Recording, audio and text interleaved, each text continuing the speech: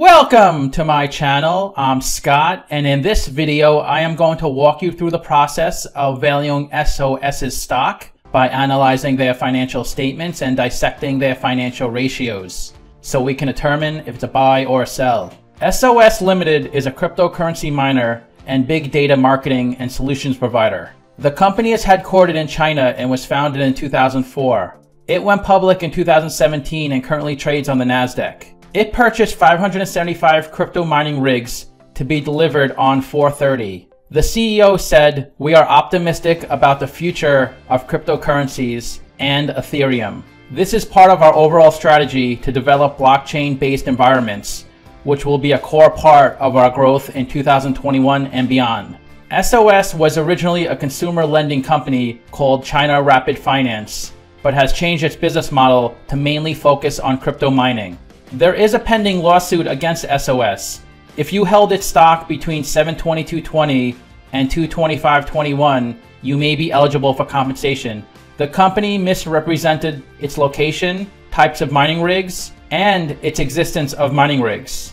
The address they listed in SEC filings is actually the address of a hotel, not its headquarters. Let's get started with the model. This is a small cap company. 740 million market cap. They're trading at $4.12 a share, and they have 180 million shares outstanding. Let's look at the financials. The way you value a company, you estimate the free cash flows into the future, and then you discount those numbers back to today's value. That's what we're doing in this video. And free cash flow is cash flow from operations minus capital expenditures. They had negative free cash flow in 2017, 18, and 19. They had their first positive in the trailing 12 months. Net income is the profit and loss on the income statement. It's revenue minus expenses. That's also negative every year except in the trailing 12 months. Revenue is the sales for the company, and that seems to be decreasing each year from 93 million down to 33 million. This is the company's income statement. The top line is the revenue, the sales. Below that is the cost of revenue. These are the expenses directly related to generating the revenue. And the difference is the gross profit. Their gross profit decreases each year. Below that is operating expenses, and then operating income. And they have negative operating income every year. They currently do not have any debt, so they don't pay interest payments. Below that is other income and expenses. Since they had positive 15 million in other income and expenses, that's why they had positive net income in the trailing 12 months. But I would focus on operating income when I look at the income statement, not net income. This is the company's statement of cash flows. The top line is operating cash flow. That's how much cash the company generates or loses from its operational business. You could think of operating cash flow as net income converted to cash, because net income is your accounting profit and loss. It's not actual cash. Operating cash flow minus capex gives you your free cash flow. And they had positive free cash flow in the trailing 12 months, negative in prior years. They received $85 million from their IPO in 2017. They've been using that $85 million to run their business since they have negative operating cash flow most years. The only debt it looks like they issued was $500,000 in 2017. Let's look at the capital structure. $2 million of equity, 0 debt, so they're 100% equity. Their WACC is 13.8%, and that's the discount rate we're going to apply to the future cash flows. We estimated 4 years of future free cash flows. We also estimated a terminal value, which is all cash flows past year 4. That's 373 million.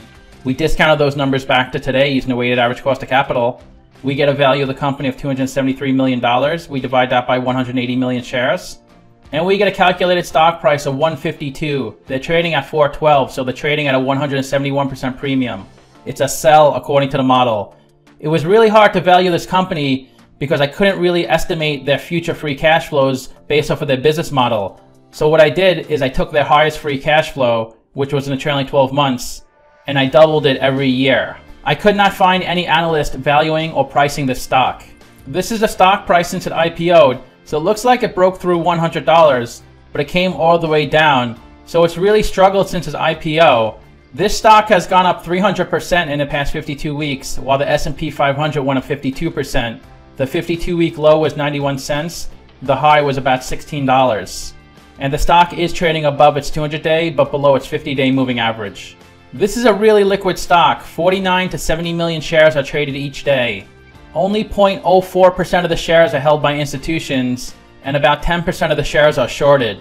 In the past 7 days and 30 days, this stock has really struggled, but in the past 90 days, the stock is up 73%, much better than its industry of 8.5% and a market of 6.5%.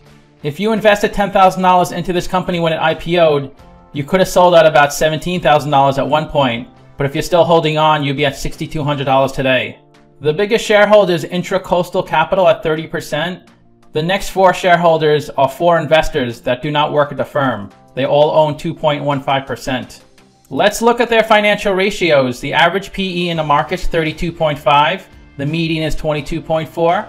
PE is stock price over earnings per share. To calculate earnings per share, that's net income over shares outstanding. They're at 387.6. So investors are paying $388 for $1 of earnings. Price to sales is 22.5, much worse than the median and average. Price to book is 382, also worse than the median and average.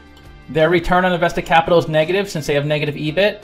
Their ROE is 99%. That's mainly because of that large amount in other income and expenses. Their current ratio is 3.5, so they can cover their current liabilities 3.5 times. And their current assets are $600 million of cash, 1.3 million of receivables, 17 million of prepaid assets, and 54 million of assets held for sale. They do seem to be well capitalized. They had 3 million of free cash flow and 52 million of working capital. So they have $54 million of funding. The best way to look at ratios is to compare them to companies in the same industry. I've done videos of 18 companies in the same industry as SOS. And if SOS has a number in red, they're worse than the average. If they have a number in blue, they're better than the average. So they're worse in all the price multiples. They have a high current ratio. They have an inflated ROE of 99%. They have no debt. And they're a really small company in terms of market cap. And of course, they don't pay a dividend. So to summarize, I have them trading at a 171% premium. But this is a really risky stock. A lot of shady things are going on. But if you time it right, you can make a lot of money. I personally wouldn't touch this stock with a 10-foot pole. I rank their free cash flow as 5 out of 10, their revenue 1 out of 10, and their ratio is 3 out of 10. So let me know what you think. Give this video a like, subscribe, or comment below. Also, if you'd like to get a custom valuation or just support the channel, you can become a member by clicking on the link in the description below. Thanks for watching.